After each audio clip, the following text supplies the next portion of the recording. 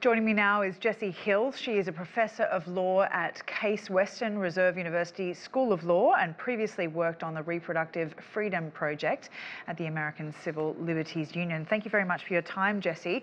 Should decisions about pregnancy be made by government? No, absolutely not.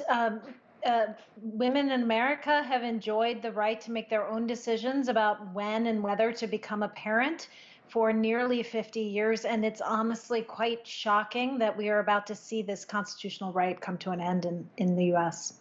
How does this draft face off against the Constitution? In it, some rights are spelt out in the US Constitution, while others, such as access to abortion, are mere unenumerated rights. What does that mean? What are the judges trying to argue here? Well, they like to point out, especially judges who tend to have a more conservative, textualist bent, they like to say that, well, the word abortion and the word privacy are nowhere in the Constitution. We don't see that word. And so that is part of their basis for determining that the right to end a pregnancy is not part of the Constitution.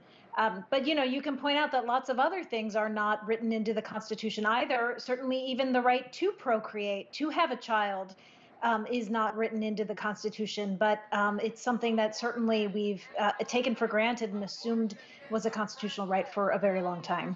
Well, exactly right. The same argument could be used in the case of gay marriage, for IVF, certain forms of contraception, and that's something that Biden warned of today. How seriously should Americans be taking this warning?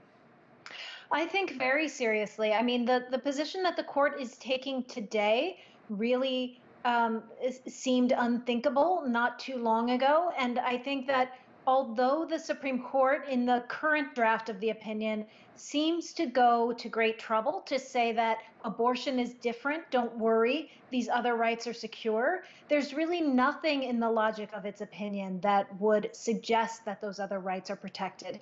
As you just said, the rights to contraception, to same-sex marriage, to all sorts of personal, intimate decisions are not explicitly written into the Constitution, and they have not traditionally, since time immemorial, been protected in American society. And so I think they are all vulnerable. They're all on the table right now.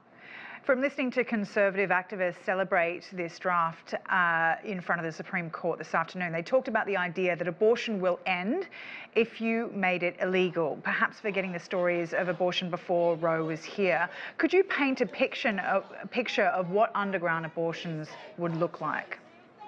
Well, that's right. First of all of the evidence indicates that abortion bans do not stop abortions. Abortions will happen no matter what, almost in exactly the same numbers. The one thing that is different today is that there are safer forms of abortion that can be managed without, clinical help, without physicians. There are medications, some are even available on the internet, that can help people early in pregnancies end their pregnancies on their own.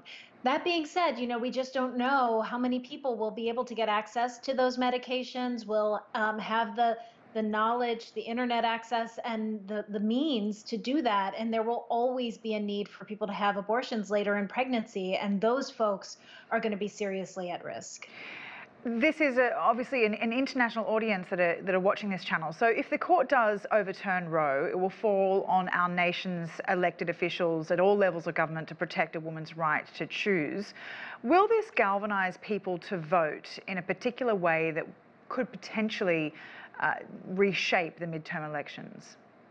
That's the million-dollar question. I mean, we certainly hope that so. We certainly have reason to think that will be the case.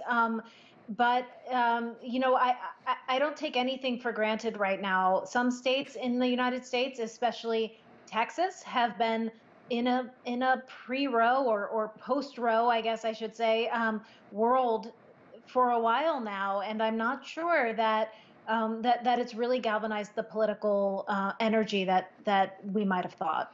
Especially with inflation so high, post-pandemic, that sort of thing. But a very, very interesting time in America today. Jessie, thank you very much for your time. Jessie Hill for us there.